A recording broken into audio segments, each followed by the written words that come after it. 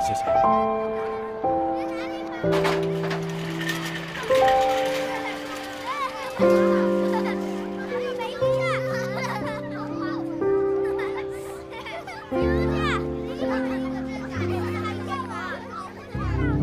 给他做个围巾。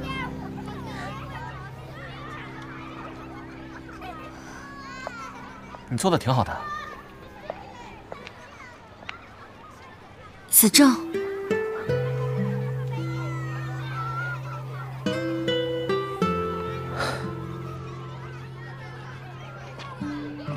你怎么会来这里？你就这么不想看见我？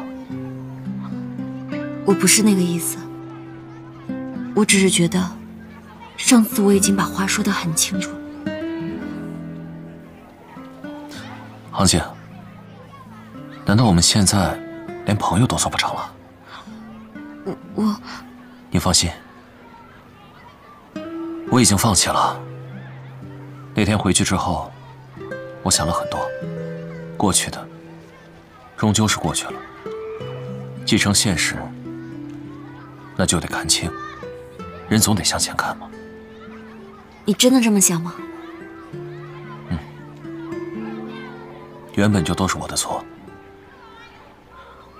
是我不告而别，在你最无助的时候，没能留在你身边，对不起。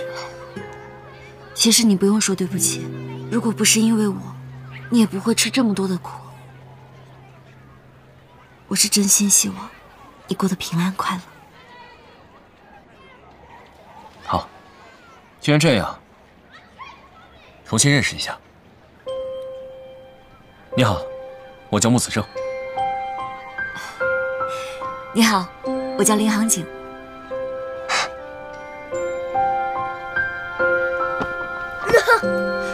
哎，小勇，怎么样？有没有事啊？阿牛，怎么回事啊？你怎么骗人家呢？我让他陪我玩，他一直不理我，他就像个木头人。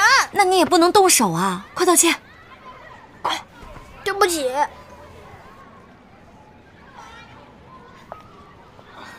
小勇，我们和子正哥哥一起做布娃娃好吗？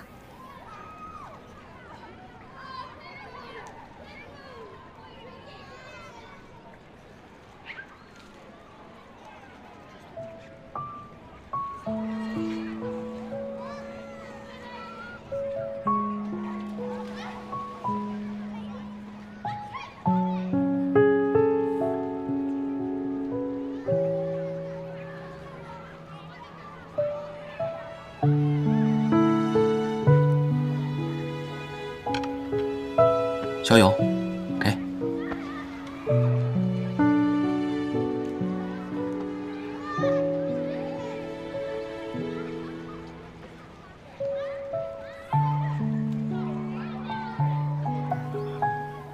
小双，妈妈笑起来的样子应该很好看吧？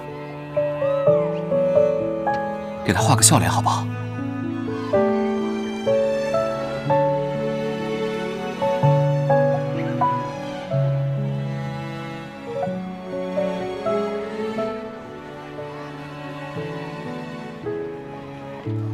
来，我教你画，像这样描上去。哎，对，是不是很好？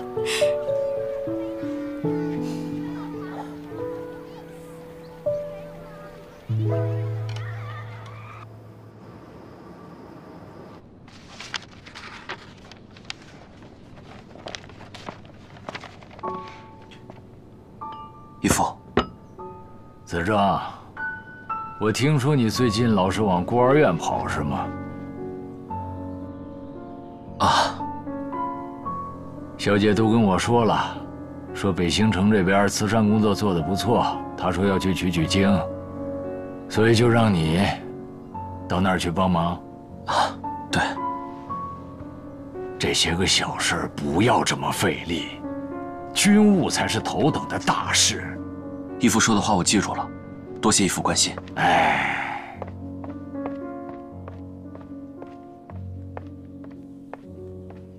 督军，上面出了些问题。什么事儿？咱们想调走老虎团的事儿传到了大总统那儿，他的亲信军事部何部长已经派出一名特使来北信了。这个大总统几次都想拉拢我，可是我一直没有表态。啊，我想他肯定是怀恨在心了。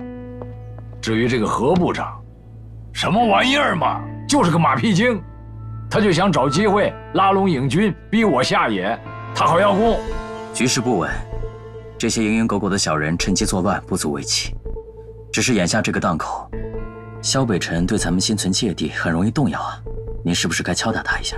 萧北辰，至于他的忠诚度，我倒是觉着可以借这个特使做一个很好的试金石。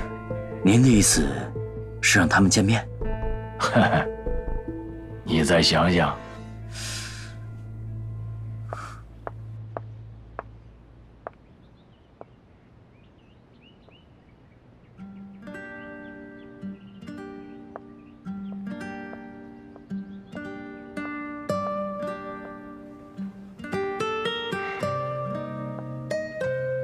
别着凉了。谢谢柔克姐。和父亲聊完事了。孤儿院的事，多谢你替我在义父面前解围。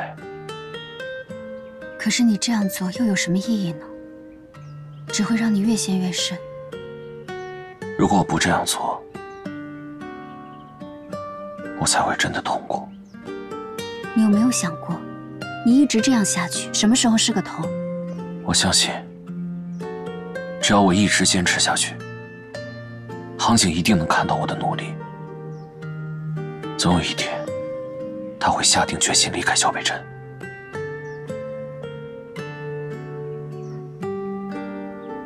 有时候我在想，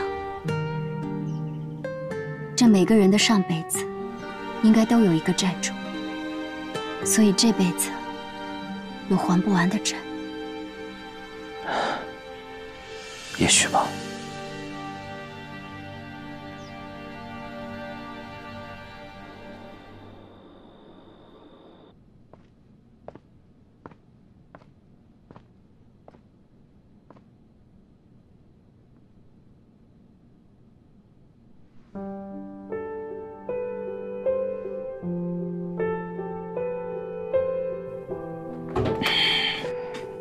姑爷，